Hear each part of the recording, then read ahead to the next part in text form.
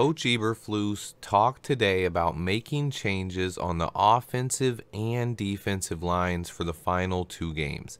He said obviously the team has a lot of injuries, so the options are limited, but he mentioned specifically trying Justin Jones outside at defensive end more.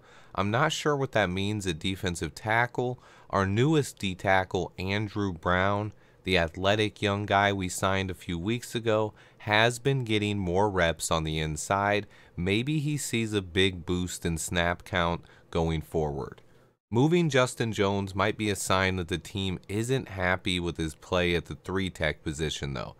The 3-tech defensive tackle in this defense is arguably the single most important position. Poles' first move was aimed at addressing this position when he struck an early deal with Larry Ogunjobi. That deal fell through due to a failed physical, and Poles quickly rebounded and signed Justin Jones to fill the position. I don't think Jones has been bad, but he hasn't been the difference maker needed at 3-tech, which is the reason why it's probably our biggest need heading into the offseason. I have you guys covered on that as well. I will be releasing my first big free agency positional preview on Sunday to ring in the new year.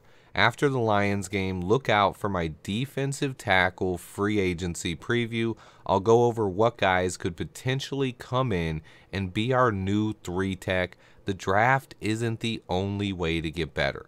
The Bears also made a small roster move, bringing back corner Greg Stroman Jr. to the practice squad. He was with the team for training camp and preseason, but missed most of his time with injuries. Welcome back, Greg.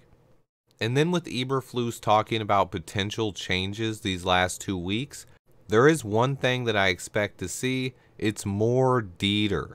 I have an all-22 breakdown on Dieter Iceland releasing tonight. Keep an eye out for that. But I think he definitely earned more playing time. It's possible he could get the start at guard this weekend, or maybe even replace Mustafa for a few series. I can dream, right?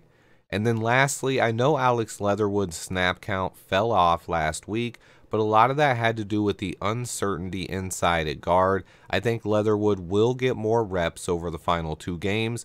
If it's not at right tackle, it could possibly even come inside at guard. I'm really hoping Chase Claypool comes back this week. Stay tuned for the injury report that will be out in just a couple of hours. Remember to hit that like button for me. And until next time, bear down.